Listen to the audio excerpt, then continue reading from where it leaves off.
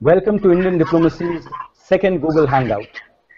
Today, we have gathered to discuss one of the most important activities, not only of the Ministry of External Affairs, but of the entire government when it comes to our citizens living and working abroad. In the recent past, there have been several occasions when our citizens in foreign lands have faced the threat of violence or large-scale disturbances due to conflict situations. These are the instances where the Ministry of External Affairs has stepped in proactively to evacuate our citizens from conflict zones. Till now, the biggest such evacuation was from Kuwait in 1990 before the first Gulf War. I'm sure many of you would have seen the film Airlift, which is based on this effort. Unfortunately, the film has projected an image of the ministry which is completely at variance with reality.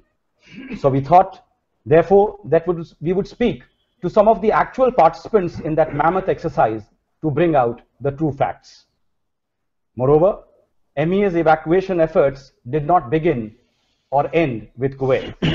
In the recent past, we have had evacuations from a number of situations.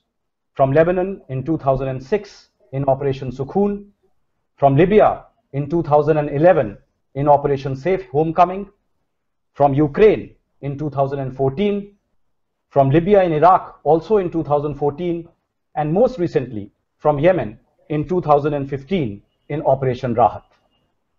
Before we go to our panel, let us take a look at some scenes from Operation Rahat.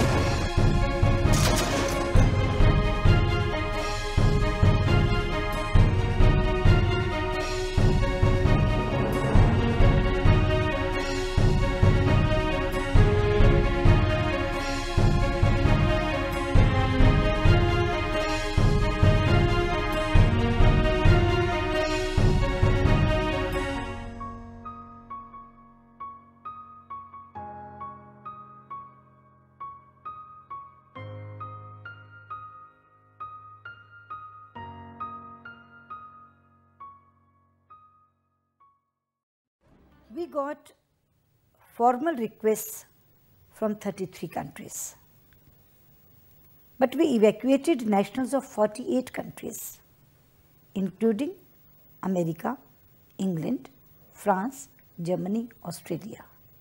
In all, we evacuated 4,474 people of India and 1,920 foreign nationals. Operation Rahat was a very challenging operation. The land route was blocked. The airspace of Yemen was declared as no-flying zone, and there were pirates in the sea. Minister of State for External Affairs, General V.K. Singh, was given the charge of personally overseeing the rescue and evacuation of a large number of people. Without losing time, General V.K. Singh visited Sana'a 5 times. He camped at Djibouti to personally oversee the evacuation work, actively coordinated with the officials, spoke to the rescued people, and assured them that the government would ensure that all of them will reach their homes safely. Get your formalities completed, move, vacate the ship, go to the other ship so that you can eat out there and relax out there. Tomorrow, you will be taken by vehicles to the airport and put into the aircraft to go back to India. Just as the government managed to rescue and revive the prematurely born 5-day-old child who was brought in an incubator, the Indian effort seemed to provide an incubator-like protection to all those who were rescued and brought back to safety. Indeed, it was Operation Rahat, which brought relief not only to the evacuees, but also to those who worked round the clock to save precious human lives.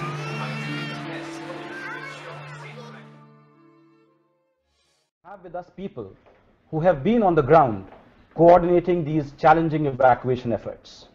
I welcome Ambassador K.P. Fabian, who was the Joint Secretary Gulf and oversaw the operation that evacuated 170,000 Indians from Kuwait. To talk about the same evacuation, we have with us Ambassador R.P. Singh, who was posted in Kuwait at the time of the Gulf War, and in fact, who was the last person to leave once the evacuation efforts were complete. I also welcome Ambassador Nencha Lovum, our ambassador in Jakarta, Indonesia, who was coordinating our efforts for the evacuation from Lebanon in 2006 and who was awarded the Prime Minister's Award for Excellence in Public Administration. We also have the present Joint Secretary Gulf, Shri Mridul Kumar, who has played a key role in several evacuations from the Gulf region. We are also joined by Captain D.K. Sharma, the spokesperson and PRO of the Indian Navy, who played a critical role in the recent evacuation of Indians and nationals from 48 countries from Yemen. Lastly, we also have a young IFS officer, John Mai, who was at the forefront during the evacuation from Yemen and who joins us today from Guwahati. Logistically, and also from a man management perspective, an evacuation is a lot of hard work for the officials, both in missions as well as in headquarters. It requires the officials to ensure airspace clearance, liaising with countries at war to have a break in hostilities, getting clearances to move people through multiple locations to ensure their safety.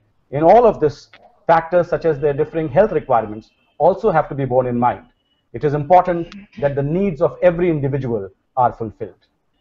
The whole government machinery works in synchronization. Ministry of External Affairs, the Defense Forces, Air India, State Bhavans, all coordinate to ensure that every individual is cared for. So let us begin with the Kuwait evacuation because that has attracted quite a bit of attention due to the film Airlift. Ambassador R.P. Singh, I don't know whether you have seen the movie or not, but it depicts the embassy clearing out at the first sign of trouble from Kuwait. How different was your actual experience on the ground? Thank you, Vikas.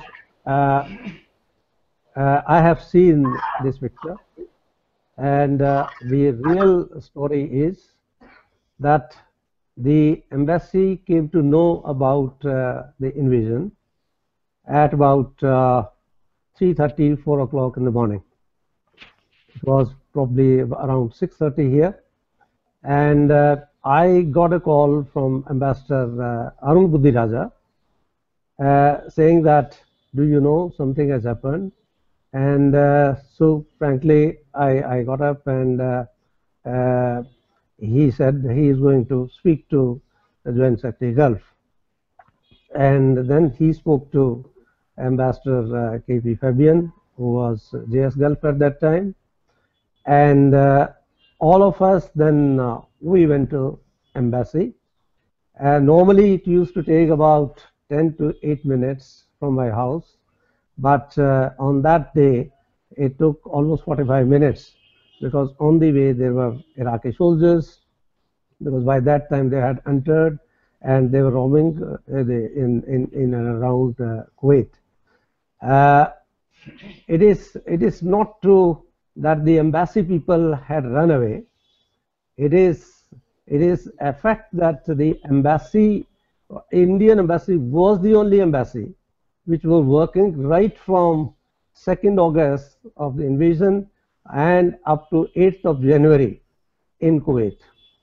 We closed down the embassy only on 8th. Of course, some other practical purposes, the embassy was not allowed to function because the Iraqi government had announced that Iraq is 19th province of Kuwait, and therefore there cannot be any diplomats here, there cannot be ambassador here, and if they want to move, they are welcome to go to Baghdad. But this was our government decision that we have not recognized the invasion on Kuwait because it's a sovereign country even today. And therefore, after our Minister of External Affairs,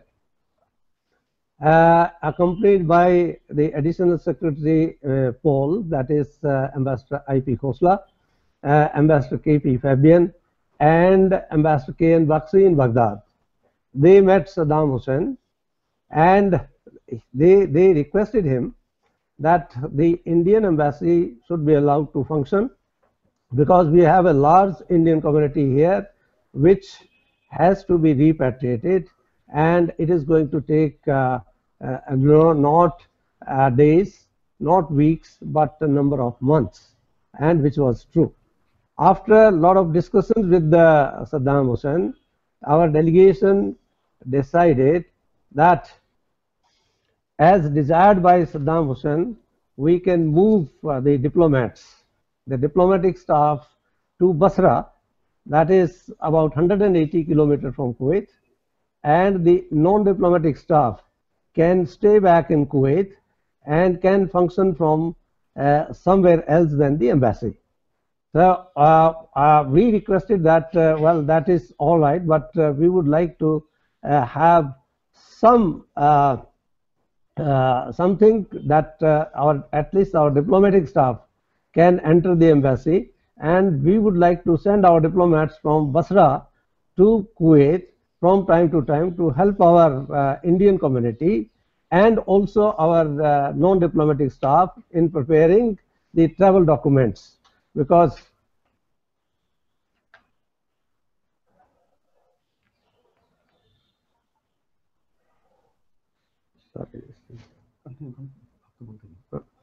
the reason was that the Kuwaitis had taken away all the passports from the Indian population who were working in the various places.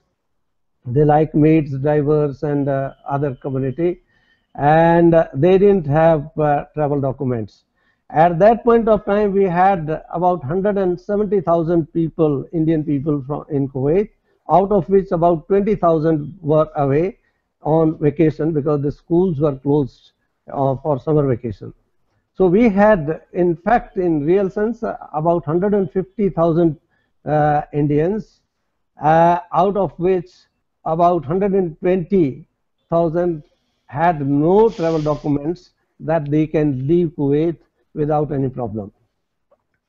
Now, when the picture shows that there was nobody in the Indian embassy and he was looking for the ambassador and other diplomatic staff, it was mentioned that, well, they have gone away, which is absolutely wrong. It is not true, because at that point of time everybody was in Kuwait and we were functioning from the embassy itself, and of course the Indian population, Indian leaders were also with us in the embassy and also in Indian school and some other places from where we were working.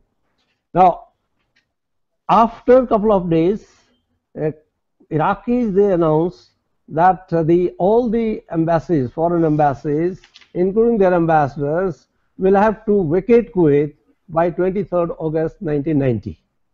And as decided in Baghdad by our External Affairs Minister, we also moved to Basra, but not to join our consulate, because we had our consulate also. And Mr. Garg, one R.S. Garg was the Consul General there, and probably the idea was that we can go and function from the consulate. But that also we didn't do.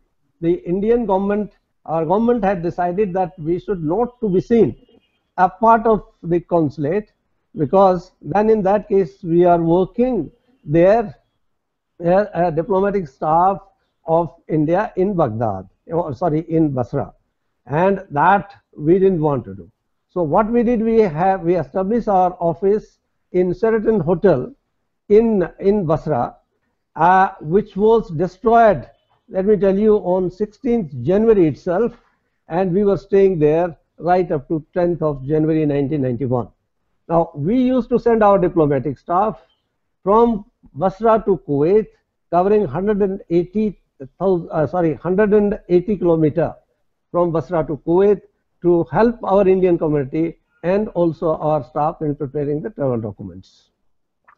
Now, that used to take, you will be surprised, in normal course 180 kilometers should not have taken more than 2 hours, but we used to take at least 5 to 6 hours, because there on the way there were mines, and the Iraqi soldiers, they were all around, and they used to check thoroughly, because they said nobody is a diplomat here now, and therefore you are like anybody else.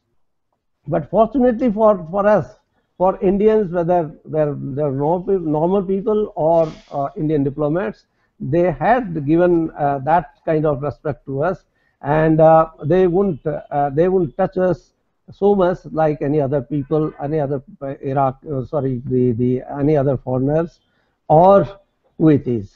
So they didn't allow us to in staying in Kuwait for more than a night. So what we did, two people used to go, they will stay one night there, and that was at the ambassador's residence. Because there we had kept everything, whatever baggage or whatever other assets were there, we had just stored in the ambassador's residence, and we used to go there and function from there at night, and also in daytime we used to go to embassy and used to go there for an hour or so, or sometime even more. Because by that time we had established the ham radio.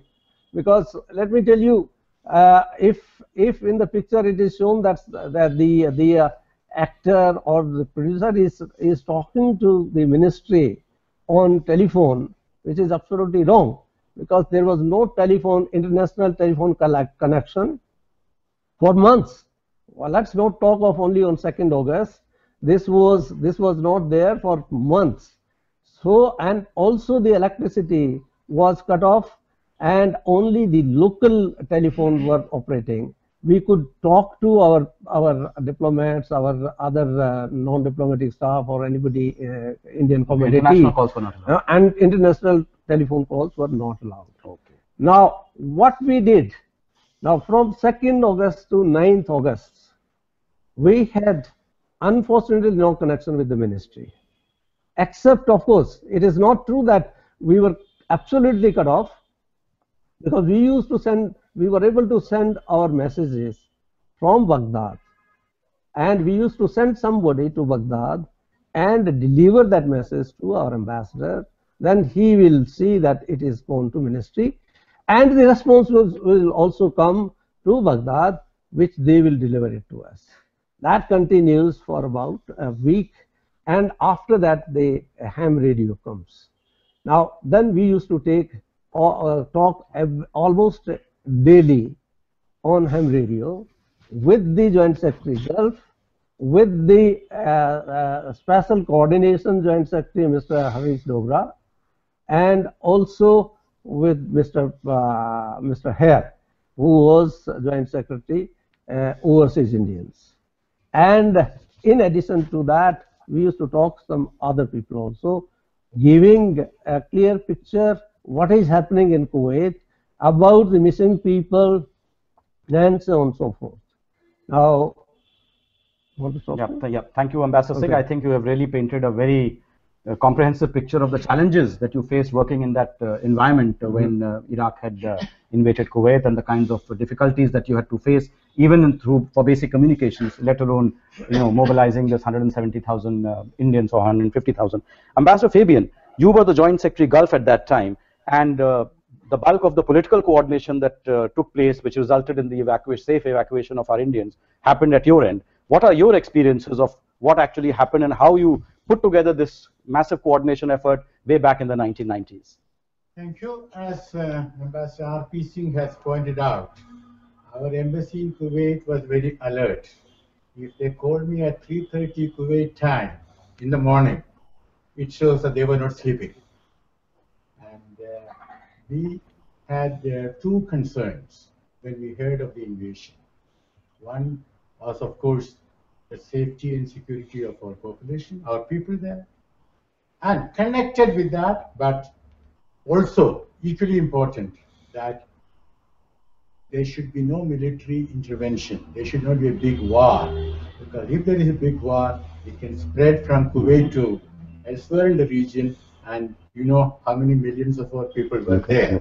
And therefore, the first thing which we did was we came out with a statement, saying that what Iraq did was wrong, and that Iraq should withdraw, Kuwait's sovereignty should be reestablished.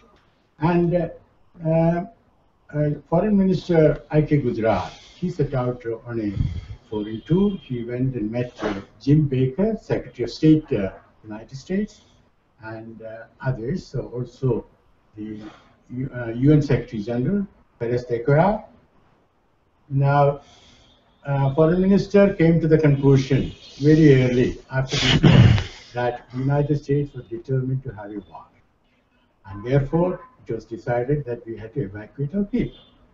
And then, as already pointed out by Ambassador RPC, we went to Iraq.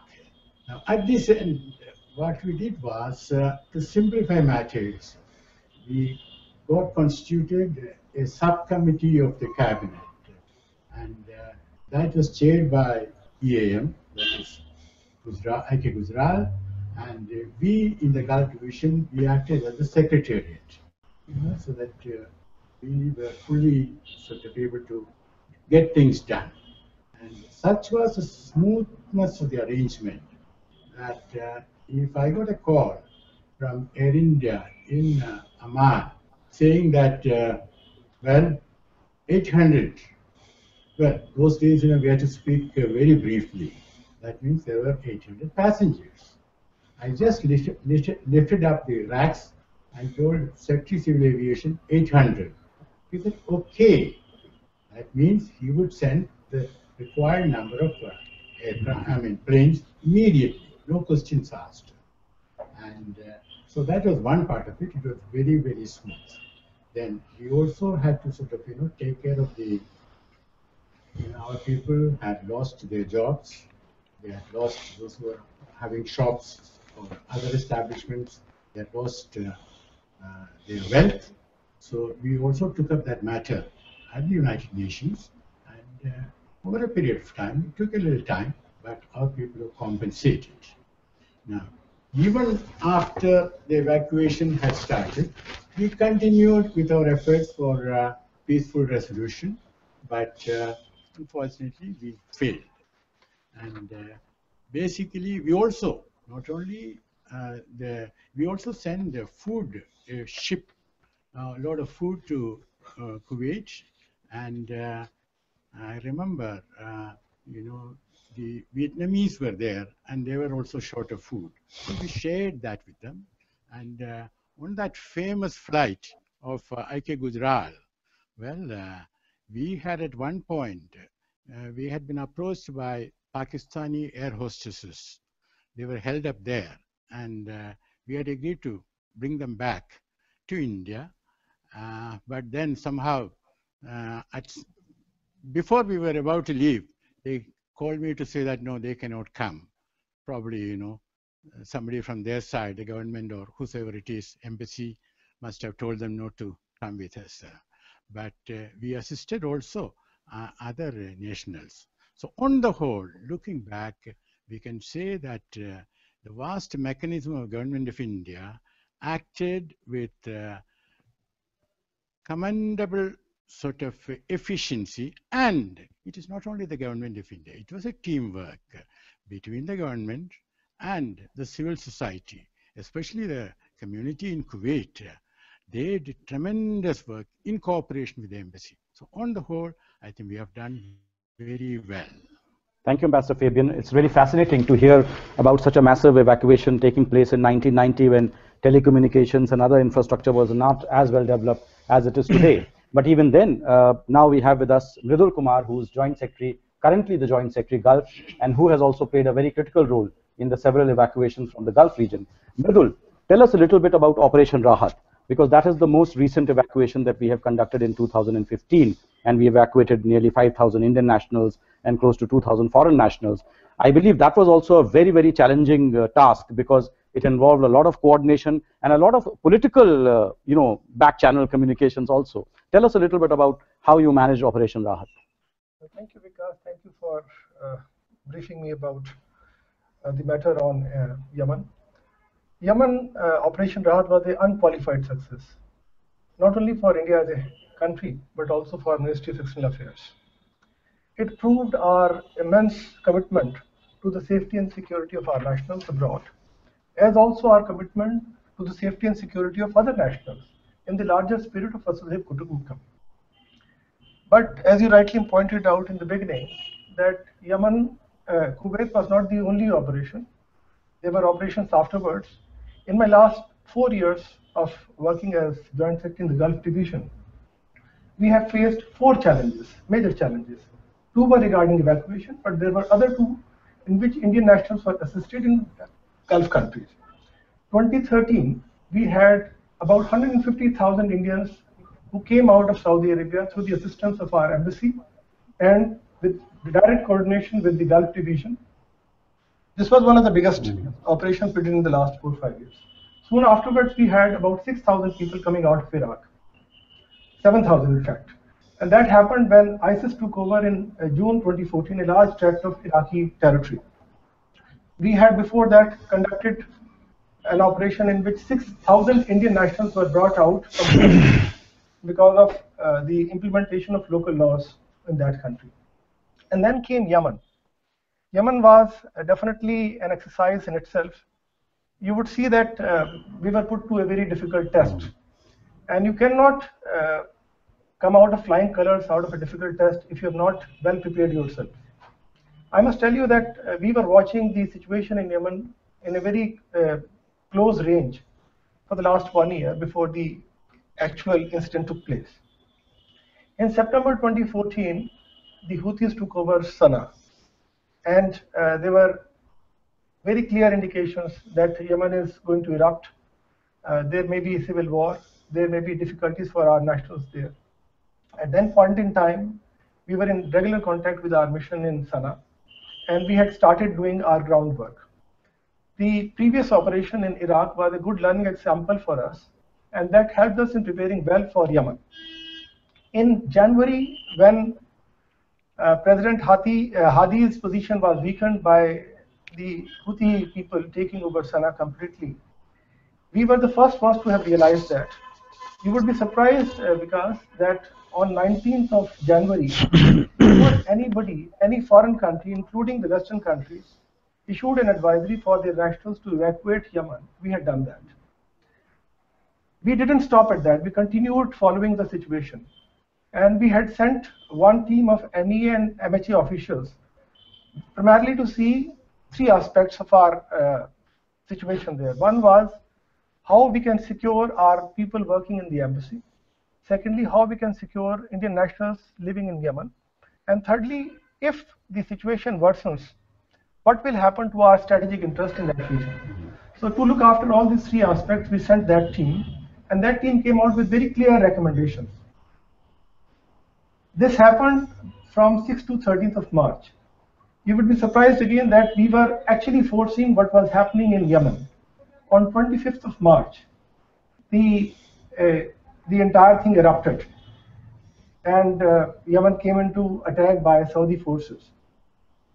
By that time, we had mobilized all our resources. We had already created a standing group under the guidance of Honorable Prime Minister, and it was done in July 2013. And that group included all the major stakeholders, all the ministries, important people, key players from the Ministry of External Affairs. So they were all a part of that group. And that group was kicked in much before the actual operation started. So we were very well prepared in terms of operationalizing what we had to do. And you could see that not only this operation involved MEA, but it involved Air India, it involved Ministry of Defense, it involved our Navy, it involved our Ministry of Shipping. On 26th March, when the Yemen operation was started by us, at that point in time, ours was the only embassy present in Sana'a. Most of the other embassies has closed down by that. So obviously, we remained the only point of contact for not only Indian people, but also for other nationalities. And when you see the amount of numbers of people we have brought out, it is not only Indians, but a very large number of foreigners were also evacuated. And these foreigners came out not only from countries which are our neighboring, but from P5 countries also. Americans we evacuated UK nationals, we evacuated French, we evacuated Russians. So all those people were brought out by us. If you look at the entire planning, if you look at the entire quantum of exercise, and if you look at the way the entire exercise was carried out to complete perfection, you would see that all the stakeholders did their job well. The guidance was very clear. We had very clear political leadership. which guided us in the entire operation. Our External Affairs Minister called the Saudi Foreign Minister on 27th of March. He again called him on 29th of March. On 30th of March, our Prime Minister spoke to King of Saudi Arabia. These communications were important because you would see that we were trying to evacuate people in the warlike situation. There was naval blockade, there was blockade in the air, nobody could fly either the commercial aircrafts or the military aircrafts, and without Saudi permission, there was no possibility that we could either bring out our people through the sea route or through the air route. If you look at the situation on the ground also, our people were spread all over the place. We had huge difficulties in terms of bringing people by road from different cities in Yemen to our place in Sana'a. What we did was, we coordinated our efforts because we realized that to bring out people from Sana'a directly to India was an impossible task because of the air blockade. So we decided that we should have Djibouti as our hub.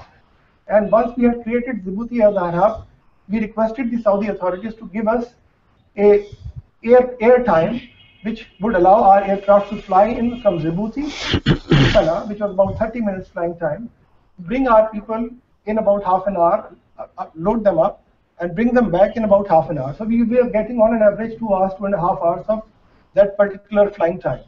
You would be surprised that this whole operation was personally supervised in Sana'a and Djibouti by our Honorable Minister of State for External Affairs, Dr. General V.K. Singh. And under his guidance, this entire operation became a very smooth exercise. I would recall one very interesting incident which he recalled to us. He said that he actually sat in every flight which moved from Djibouti to Sana'a and bringing our people back. In one of the flights, because of the air time given to us, the air window given to us, he realized that there were Saudi fighter planes which were almost accompanying our flight, and it gave us a hugely scary moment. So it was not a very easy task for us to do. If you again look at the operations in the seaport, the seaports were under heavy shelling, they were never blockaded, and we had to request the Saudi authorities and the other coalition partners to allow us, our planes, to allow our ships to move in from that area. So it is very easy to see that when extraordinary circumstances come about, we have individual acts of heroism.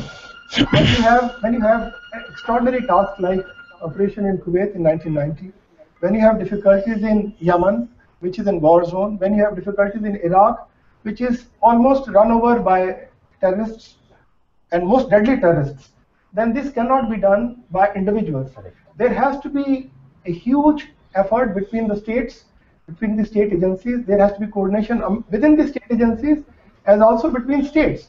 And it is the goodwill of India in the entire region that we can persuade Saudi Arab, we can persuade the warring factions in Yemen to assist us in bringing our people out. And because there was no presence of the foreign embassies also, you can see that we brought out about 1900, more than 1900 people from 48 nationalities. So that way, this operation was a huge success. It got us international recognition in terms of our credentials as a provider of humanitarian assistance in cases of problems arising any place in the globe. And I think that it very clearly demonstrates, along with our operations in Iraq, our operations in Kuwait earlier, that there has to be an appreciation and understanding of warlike situations and how hazardous it is for people to be brought out under those circumstances. Absolutely. No, thank you very much, Mridul. I think you have given a very comprehensive picture of the tremendous coordination, both abroad and in India, that we had to do to ensure the safe return of our Indian nationals as well as foreign nationals from war-torn Yemen. But before we return back to Operation Rahat, let us focus on Operation Sukhun, which took place, as you know, in 2006 from Lebanon. And the person on the ground was Ambassador Nengcha Lovum, who was then our ambassador to Lebanon. She is now currently our ambassador to Indonesia, and she is joining us from Jakarta. Nengcha, we'd be very happy to listen to your insights on how you managed to coordinate this very significant operation, Operation Sukhun, from Lebanon. Thank you, Vikas. I should start by saying that every evacuation is different. The nature of the crisis was very different from what it was in Kuwait. In the case of Lebanon, it was the bombing of the Hezbollah by the Israeli Defense Forces that started the war. Basically, from one day to the next, you found yourself in the middle of war. And so you had to think on your feet, how to reach out to the people who you want to help. They, in the case of Lebanon, these are all literate or semi-literate or illiterate workers who are spread out all over the country. Most of them were not registered with the embassy because many of them came illegally. And so we had to devise ways to reach out to them in the midst of all the bombing and the shelling by activating all the contacts we had, including the Gurdwara, the temples, the associations representing all the various states, and find out from them in what state they were, would they like to be evacuated. That's how things started. But we reached out to them. And at the embassy end... How did you manage the task? Because many of them did not have passports also. Yes, of course. We were a very small mission. Apart from me, there were two other diplomats and 8 staff members, including the security guards. And that was all the resources we had. So we had to put everyone, many of these Indian nationals didn't have their papers in order. Some had no passport, some had no work permits. So different kinds of irregularity in their documents. So even before we could think of evacuating them, we had to deal with their paperwork. And for that, we had to work very closely with the country, with the Lebanese authorities, who in the midst of all that they were going through were very, very helpful. They were very understanding. And I think one of the victories we scored was that we managed to regularize the papers without paying a cent, because these were poor people who couldn't afford to pay the fines. And more so because many of them had their wages locked up with their employers. And in fact, because of that, many of them, in spite of the situation, were not clear whether they would evacuate or not, because they didn't want to leave their hard-earned money behind. So these were all the various issues we had to deal with. No, really fascinating, how a 3-member mission managed to evacuate so many Indians from Lebanon way back in 2006. Really creditable, and perhaps that's the main reason why you were given that award also by the Prime Minister. I think very well deserved. Let me now return back to Operation Rahat, and we are privileged to have with us Captain D.K. Sharma, who's the spokesperson of the Indian Navy. And the Indian Navy, as we all know, played a very significant part in Operation Rahat. Tell us, what were the logistics involved in creating these air bridges and sea bridges to evacuate these Indians and foreigners from Yemen? No, thank you, Vikas. I was just waiting for that. Now, since we have spoken about all the diplomacy and all the groundwork which was done, let me tell you, let's come down to a very micro thing now. A ship which has been now ordered. All the MEA has done the job, the embassy is on the standby, the people have been mustered. Now you just imagine a ship, for example, in Op Rahat, INS Sumitra, which was out for the last 30 days. She was doing an anti-piracy patrol in the Gulf of Aden. She is on a different mission. But that is the beauty of a naval ship. Whether it is, we have 4 roles: the military role, the constabulary, the diplomatic role, and the benign role. So this duty which came, or the directive which came from the government of India, that you have to go in and now start the evacuation. So the role reversal was there. The ship had to be changed from, it was carrying out anti-piracy role. It had to be changed into now providing relief and succor. It had to go in uncharted waters. We were going into a place which has strife torn. Nobody has gone there. The pilotage facilities are not there. The port control is not there. There is no support. Now you are going into a dead zone, a blind zone, in which now you can imagine a 40-year-old commanding officer with his 180 people is now being entrusted to go and pick up 340 people who are waiting, who are also displaced. They are badly, mentally disturbed, that they are leaving their places behind and they are coming out and going where they don't know. This gentleman, INS Sumitra, when she made her first approach, she was told on the 30th On the 30th night, when she entered Aden, believe you me, it was under fire, as Mr. Mridul has told, absolutely under fire. He had now 4 duties, if you see. Safety and security of the ship, which is going as an ambassador of the country. Safety and security of the evacuees. Then the medical help to be given. You don't know what kind of state the people are coming in. There were pregnant ladies, the later stages of pregnancy, and see the mental state of the patient. The people with high blood pressures. They don't know that while coming up, you know, somebody can develop some kind of, and we have only one medical officer.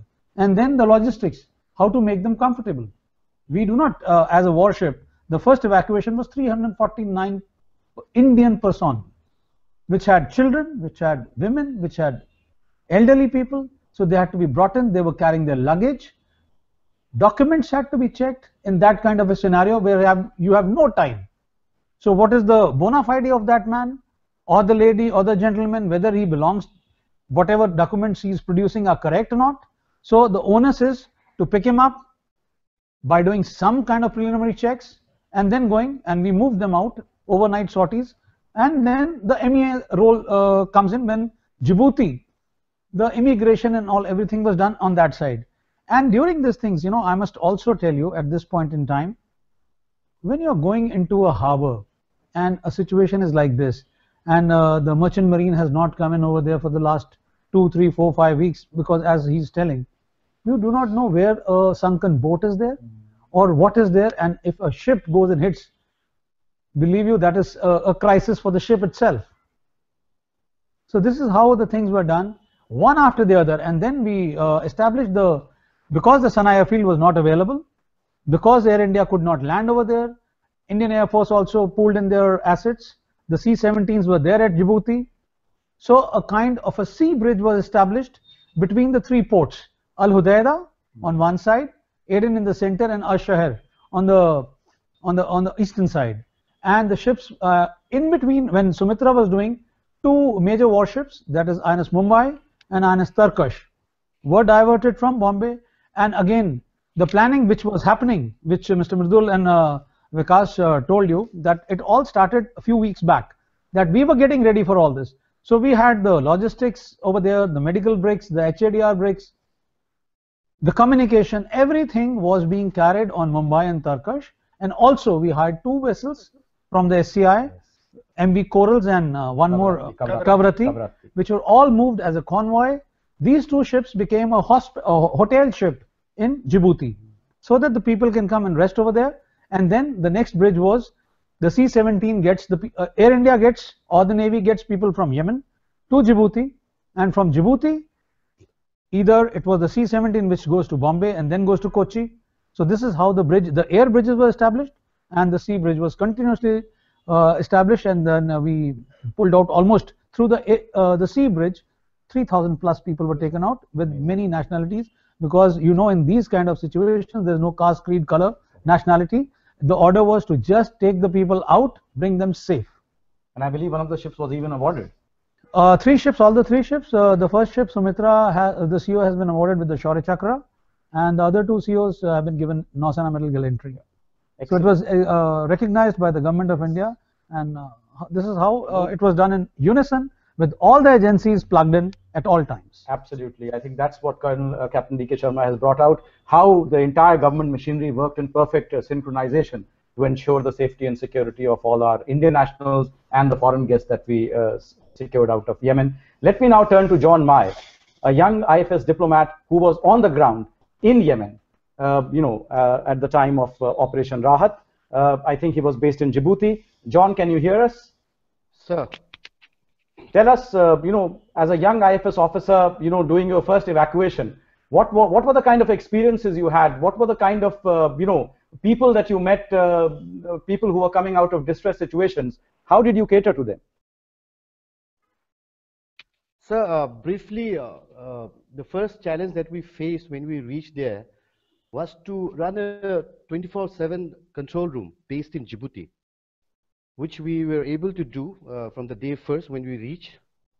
Secondly, then we have to do the planning every day after evacuation. We did a planning which was led by the MOS. General VK Singh. Every evening, every night we did rather. But the most unfortunate part to which we were able to adapt later was that the thing changes every day. There's no planning which was executed the next day the way we planned. It was always a new thing. We had to improvise on the ground. Thirdly, that we faced being in Djibouti was that once people were out of Yemen, when they reached Djibouti, the problem that we faced in Djibouti was the continuation of the paperwork that we faced, the problem of travel documents. Sorting it out, and then there was a huge language gap with the people in Djibouti, with the officers, which delayed the procedures, the paperwork, the documents, the formalities there. Then after moving people from the dock, from the port to the air bases, to the Djibouti airport was a huge task. There was a problem with the transportation. Every day there was a new situation. Despite this, I believe when I came back after 10 days from Djibouti, I believe I came back as a thinking that people have gone back safely to their respective homes. Thank you, sir. How did you manage the food situation? So food was a situation that we were the food and the water. The honorary consulate there, and we had a very few Indian citizen based in Djibouti. That was another problem. Okay. I think Captain D.K. Sharma also Sir, during this time, when we had 2 hotel ships over there, correct. So they were loaded from Cochin, So and also one warship used to be there in Djibouti to take care of all this. And you can well imagine that with the civilians, there was no timings. The galleys or the kitchens of all the ships were running 24/7 because we had children, milk required, you know, the elderly people with medicines and all these things. That is how it was managed. Great. I think now it's time to open up the debate. I'm sure there are lots of people watching us on the Google Hangout, and if there are questions which we can take from others who are listening to us and are curious about how the MEA coordinates these massive evacuation exercise with other government departments, then this is your chance to ask us those questions. Hi, am I audible? Yes, I can hear you. Okay, good evening. I'm Shagun and I'm calling from Delhi. Yes, Shagun, what's your question? So my question is here for Ambassador R.P. Singh. Yes. Where it comes in 2 parts. So we know that the Airlift movie, it depicted Akshay Kumar who rescued rescued all the Indians from Kuwait. So would you say that this is completely untrue? And if yes, what was the role of the Indian community during the evacuation? Good point. Okay, now let me tell you, on 1st August 1990, in the picture it is shown that they are dancing and drinking, and the drinking and cabaret dance, etc., they were all prohibited in Kuwait. So I really don't know how they have done this. Number 2, on 2nd August, when Akshay Kumar talks to ministry, there was no telephone connection. We don't know how he can talk to the ministry. Number 3, when he goes to the Indian embassy, it is shown that the embassy has deserted and the ambassador and other diplomats and staff has gone away, which is absolutely wrong. Let me tell you, let me clarify certain things. The Indian embassy played a very important role in association with the Indian community there. In Indian community, I can name some of them, and one was Mr. Matthews, Sunny Matthews, who was general manager of Toyota company in Kuwait, and one was HS Vedi, who was very close to, his residence was very close to our embassy there, and Mr. Abraham, and one KTB Menon, who had a house in Salmiya in Kuwait, but at that point of time he was in London because he had a house in London also. Mr. KTB Menon had said that you know, you can evacuate all the Indians and I can pay for them, but that his request was not accepted by us, And what we did that with the help of the Indian community leaders, we established 4 committees. One was evacuation committee, the other one was transport committee, then relief committee, and the health committee. And with that, we were functioning. The food stuff, it came through a ship, which was not only distributed to the Indians who were in need, but also to other countries, including Bangladesh, Sri Lanka, and Pakistan. And even other foreigners who came, we gave them, whether it was rice, whether it was tea, coffee, sugar, etc., etc. Now, what we did, we had a committee of transport committee and evacuation committee. It started sometime in early September, and it took more than 2 months to send those people, 120,000 people from Kuwait to Jordan. The distance was 1900 kilometers. We will send them by buses. At one time, I have seen myself, in fact, I was there. We sent 110 buses in one day, sending 5,000 people. And this exercise continued right up to end of October, early November, when we have sent all of the Indians except 7,000 to 8,000 people who didn't really want to go. In fact, we had a meeting with them on 8th of January 1991, asking them that telling them war is imminent, and if you stay here, maybe you will die. And their answer was that whether we stay here or go to India, in any case, we may have to die. So better we would like to die here than going to India. But so those were the only 7,000 to 8,000 people who remained there, but with their own wishes. But we still pressured them that you must leave. But they didn't leave, and therefore we stopped that operation on 8th of January 1991. Now, so far as the food is concerned, there was no dearth of food after getting the ship there, and all the community leaders, they worked day and night in sending those people by buses. We collected from the Indian community, in fact, with the help of Mr. Sunny Matthews and others, a lot of contribution by them, so that the people who didn't have money, they can also go. And from Jordan, of course, it was by air. So there was this continued for 2 months, more than 2 months. And let me tell you that after this evacuation was over, we had left with the huge money which was contributed by the NRIs there, and we deposited in a bank. Ambassador Budi Raza and myself, we deposited in a bank in Basra for the Prime Minister's Relief Fund. And that was the situation. And in Baghdad, when the community goes, the Indians going by buses, they were all helped by our embassy in Baghdad. It is not true that the ambassador will just ask them, I can offer you a glass of water and some biscuits. They were fed with good food, and they were sometimes staying for a day in Baghdad who couldn't afford. Now, there is always a question is asked that how did you organize this, sending these so huge people, and what were the priorities? Our priority was, after discussing with the various people, and we divided them in 4 or 5 categories. The number 1 was pregnant ladies, then old men and women who were very sick.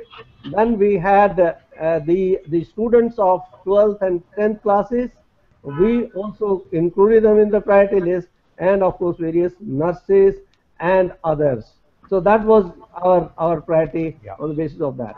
So good. I think Ambassador R.P. Singh has clarified very conclusively that yes, the Indian community in Kuwait did play a very important role in coordinating with the Indian embassy there, but at the same time, it was definitely not a one-man effort as Airlift tries to portray.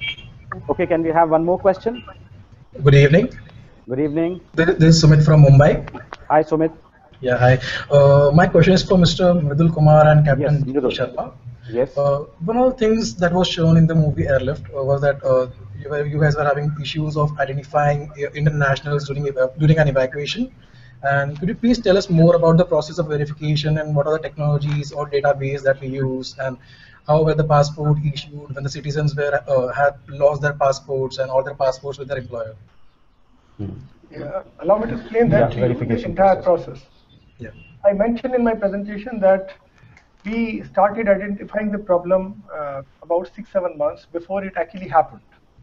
And by that time, we had asked our ambassador, Mr. Amrit Lagoon in Sana, that he should activate all the Indian community members through the local leaders so that they have a database of how many people are working in different establishments, Indian people. And there should be ready list in all different cities. So the 6 months from September till January, February, September 2014 till January 15 till January, February 15, we compiled the entire database. We realized that there were over 4,000 people of India who were living in different parts of Yemen. We provided them, in case they didn't have passports, we provided them emergency certificates. It was a massive exercise, but we did that exercise in anticipation that there may be a time when we need to evacuate them at a very short notice. And thankfully, because this entire exercise was done well in time, we didn't have much of a problem. But still, you will find that a lot of people who were not able to come up to us in terms of asking for either passports or emergency certificates, they came up later when the situation became worse. And a lot of people landed up in Djibouti with no paperwork. And we had to provide them papers, emergency certificates on the spot in Djibouti. So again, it was a planned effort, but obviously when you have a war-like situation, even the best of the plans can go haywire.